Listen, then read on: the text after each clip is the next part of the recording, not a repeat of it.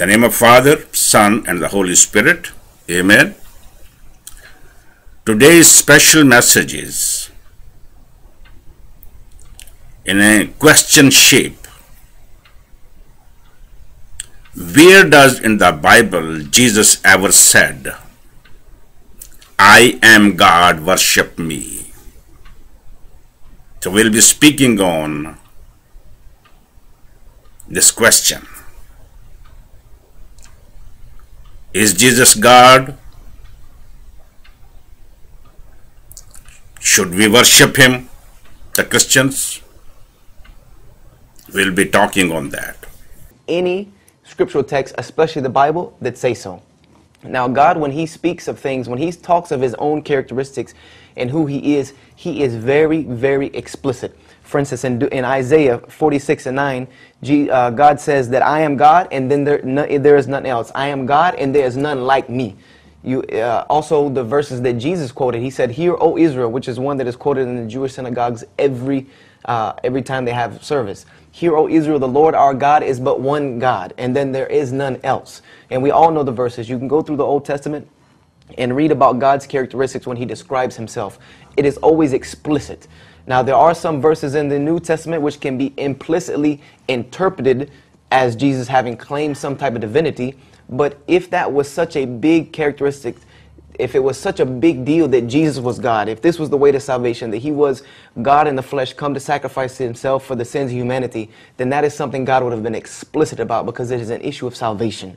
God does not beat around the bush about these type of issues when it comes to who he is. He is very clear with the children of Israel. I am God, there is none like me, do not worship anything else, period. And Jesus came and quoted the same very verses. So if it would have been an issue of salvation that he was God, he would have very clearly stated, I am God. I am God. He would not have told the Jews when they said that you call yourself God, he said, you say that I am. He would have very clearly said, yes, I'm God, and I'm here to save you from your sins. He never stated that in anywhere, and it's never referenced in any scriptural text of any religion whatsoever. So therefore, if God is so explicit about his nature, why when it comes to him becoming a man, why did he not explicitly state so? Explicit, meaning that it's lucid, it's clear, it's cut and to the point. Unambiguous. Where does it say in the Bible that he is not God, don't worship him? It's a question to Muslims.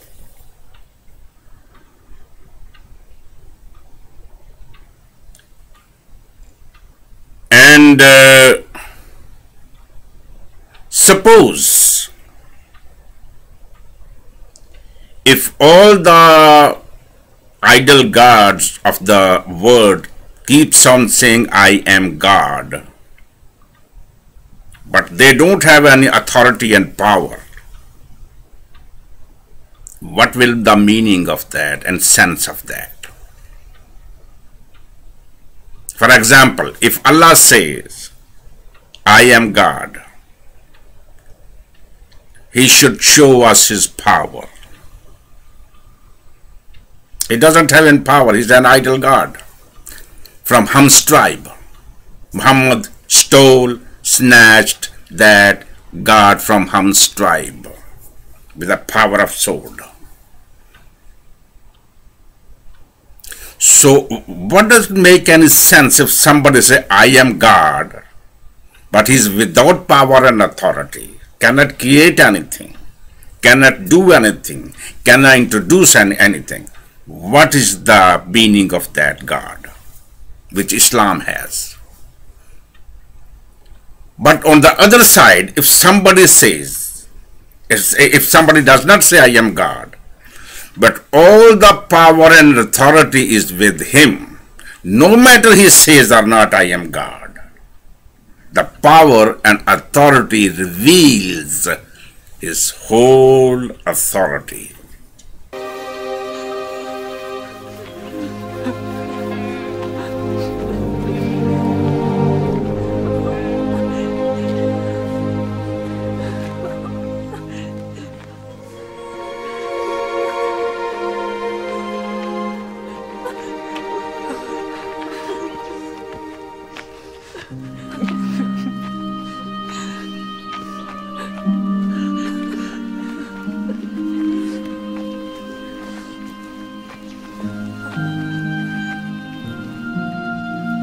did not.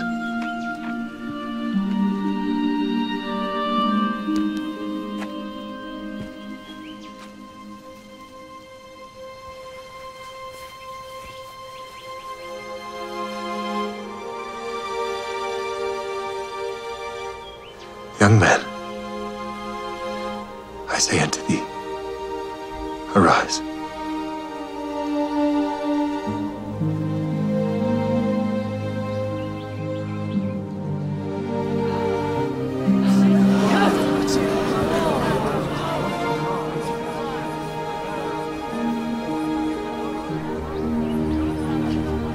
Mother?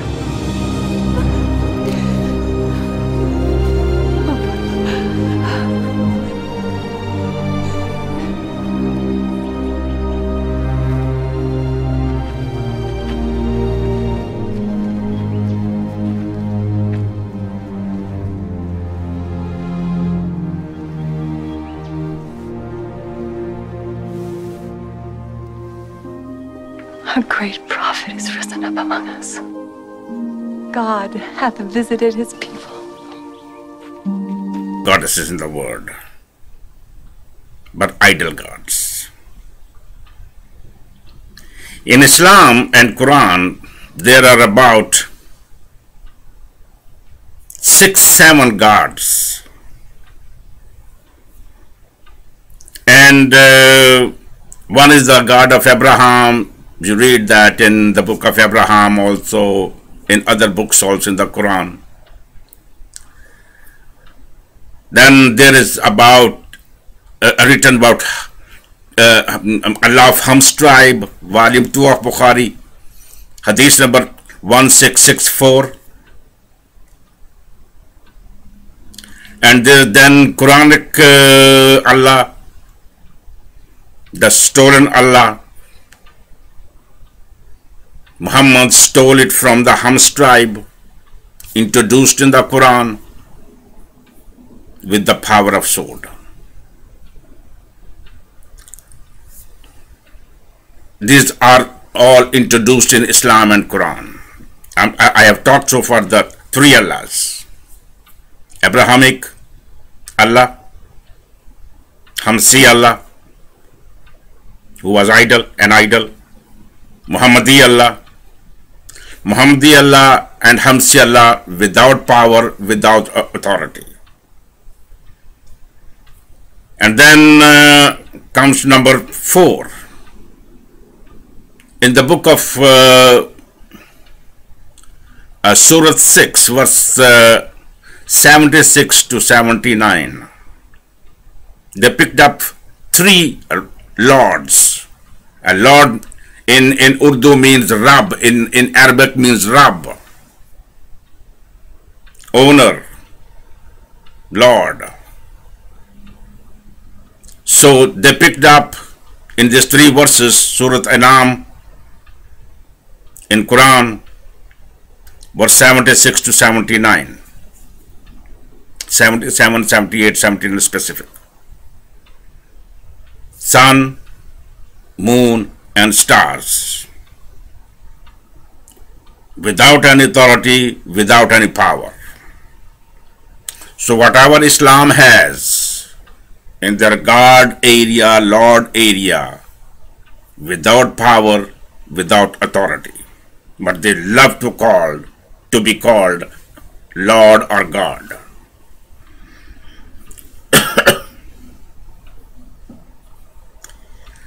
If leaving aside only one, which is the biblical God, God of Abraham, which is also mentioned in Quran, he has a power and authority. He created the heavens and earth. He created the whole universe.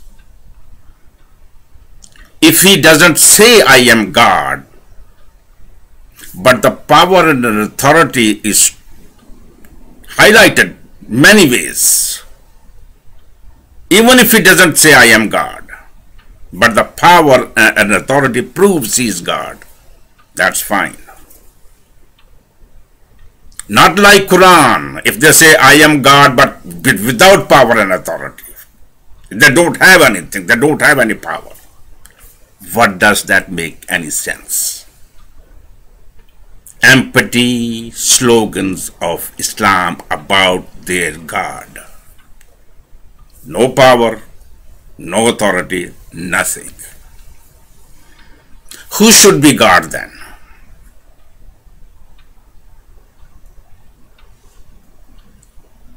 God is that authority who has the power and authority.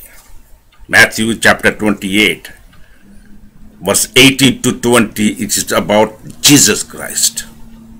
He did not say, I am God, but the power and authority of the heaven and earth is with him and in him. He did not say, I am God, but the power of the authority of heaven and earth is in him and with him and through him. So there is no sense if he says, I am authority, but he is without authority and power, like Islam. Think about that now.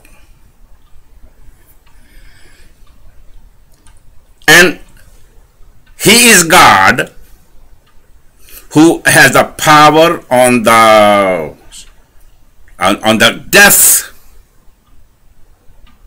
and the word of spirits. That's the spirit word. The book of Revelation chapter 1 verse 18. He has the power and authority. If he doesn't say I am God, but he has the power and authority. So you have to see the power and authority. Not only if somebody keep on saying, I am God, I am God, I am God, I am God, I am God. But there is no power and authority. Think Islam, Imams, Consultative Islamic Committee, think about that. Muslim debaters, think about that. If your God keeps on saying, I am God, I am God, I am God, I'm day and night in the heaven, in the earth, and here and there and around the world, empty slogans. I am God, I am God, I am. Without power, without authority, that is a bullshit. Jesus Christ did not say, I am God, worship me. Only stupid can keep on repeating those slogans. On this, the stupid ones. And God is that God who has the power of life and death in his own hand about himself also. John chapter 10 verse 18. Jesus said, I have the authority to give my life and take it back. That is God. He should not keep on saying, I am God, I am God, I am God, I am God. He doesn't have a power to take the life back and then give it and take it back. If he doesn't have that power, he's nothing. Did you understand now? The previous wisdom has also gone. Okay. God is that God who is sinless. Jesus said, who can prove sin in me? John chapter 8 verse 46. If your Allah is Islam, if your Allah is sinful, and he keeps on saying, I am God, I am God, I am God, what is that nonsense? Think about that. Power and authority and the qualities prove who is God.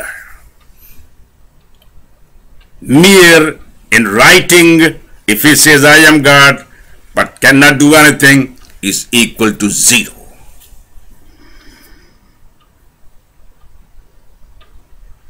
Anybody who has the power to forgive sins is God. Matthew chapter 9 verse 5 and 6. Jesus has the power to forgive the sins of the people. Anybody who has the power and authority to give healings of each and every disease, an evil spirit, casting out evil spirit, he is God.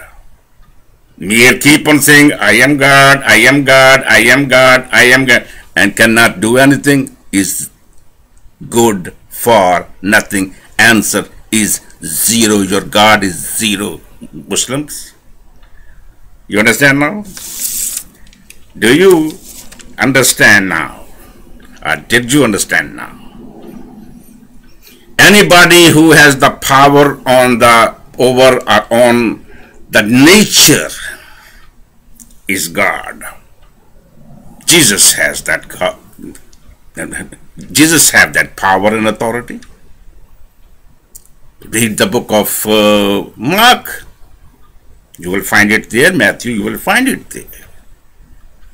On winds and storms, rains, Lord Jesus has the power to stop it. Stop. It is stopped.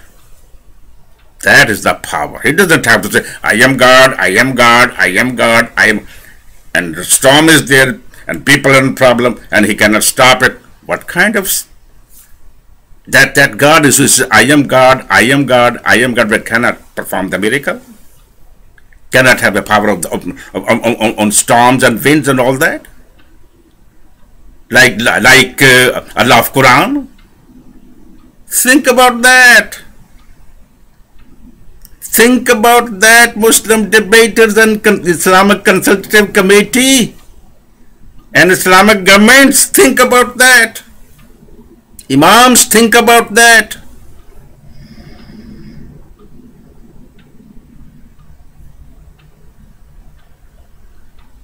Think about that, my friends, whose titles are unique at the time of birth. Titles. In that titles, there is one special title. This title is given in the prophecy, Isaiah chapter 9 verse 6. Wonderful Counselor, Mighty God, Everlasting Father, Prince of Peace. When this child grows and came in the age where he was crucified, these 5 titles were still there. Mighty God. Do you think Jesus need to say, I am God, I am God, I am God, I am God? And all the power and authority which I have mentioned is absent in his personality. What kind of God he will be if he keeps on saying, I am God, I am God, I am God? You understand now? Muslims, Consultative Islamic Committee, now you understand that?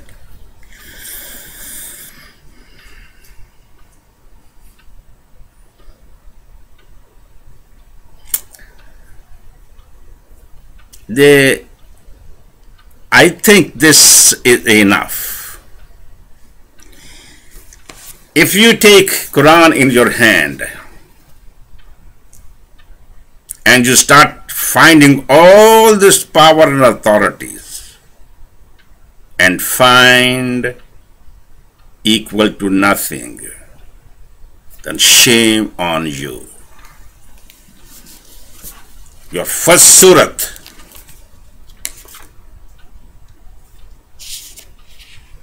in Quran,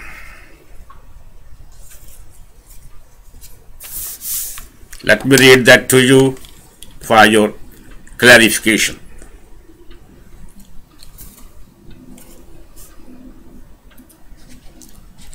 This is by Dr. Mohsen Khan, Noble Quran, verse 6. Guide us the straight way, the way of those on whom you have bestowed your grace. Show us the straight path. Us. Your Surat Fatih is the best surat in the all 114 surats. So in the presence of Allah, in the presence of Quran, in the presence of Muhammad, in the presence of Hadith, in the presence of the Caliphs, nobody has the power and authority to show you the straight path, and you are still praying for the last 1500 years. Where is your God? And what is his power and authority? That is question from us now. In return,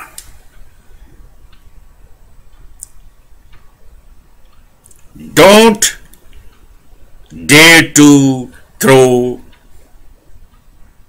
sludge